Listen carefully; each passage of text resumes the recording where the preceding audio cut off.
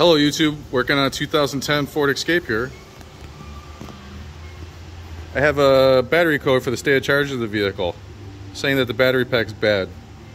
Let's check out and see why it failed. After disassembling the pack, there's two battery modules here. Let's test the voltage. The voltage of the bottom pack is 145.8 volts.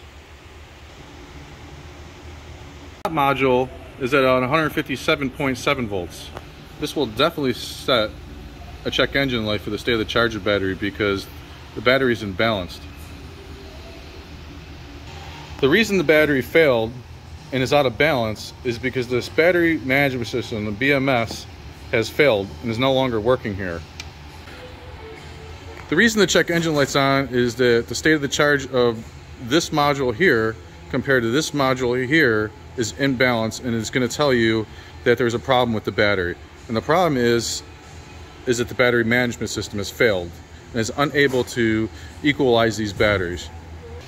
The reason that it was unable to equalize the batteries is I have multiple cells in the lower module here that has failed.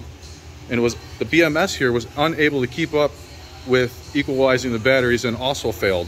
So we have multiple cells in this module that has failed and a BMS that has failed.